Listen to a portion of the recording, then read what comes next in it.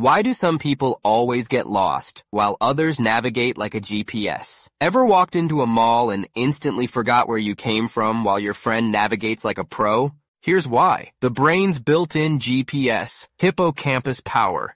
This brain region stores maps and guides you, spatial memory. Some people memorize landmarks, others rely on left and right.